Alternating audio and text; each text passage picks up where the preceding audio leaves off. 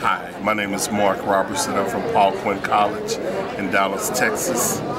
I've been involved with sports all my life. I started watching the Cowboys when Bob Hayes and Roger Staubach and all these guys were playing, and I could name every single player on the offense and the defense that stimulated my interest in football. And I would go out in the front yard and play by myself, tackling myself and learning how to play the game of football. And from there I moved into organized Pop Warner football, and that stimulated my interest into other athletic things like baseball and basketball and track. So I tried all these things when I was young, but the key ingredient in all that was that the coaches required that you had some type of academic prowess, that you had to pass your classes in order to be a participant. So it made me work hard in the classroom as well as work hard on the field, because I did not want to be one of those guys that was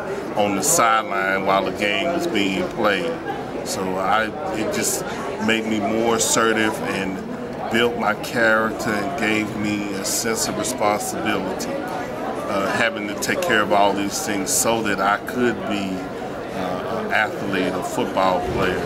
I looked up to those guys that I saw on Friday, Saturday, and Sunday, the guys that were in my neighborhood that went to the local high schools, the guys that had the opportunity to go to college and were given a scholarship to play at the next level.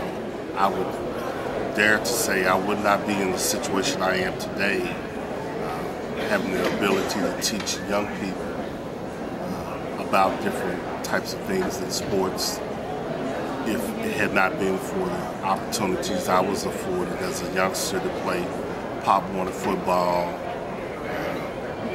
basketball, baseball, track. All these things gave me a identity where I acquired an attitude of I can do things.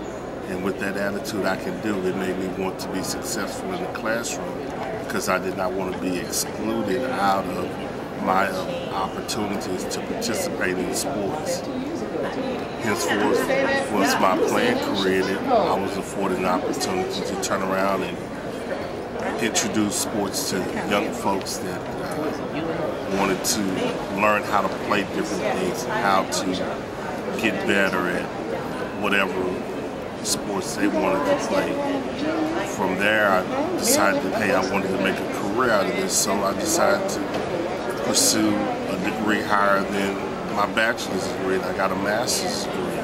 And from doing this, now I want to go ahead and pursue my doctorate. So all this stems from me playing and being active as a child, this desire of winning and not losing, being fair play, having character, treating people fairly. All this stems from interacting, being in organizations, and playing games where you bond with people. And it's not about your race, your color, your gender. It's about being successful in accomplishing something, teamwork. And so this means a lot to me, because I had to make a decision whether I wanted to be in accounting or did I want to be in a position where I could affect young people's lives.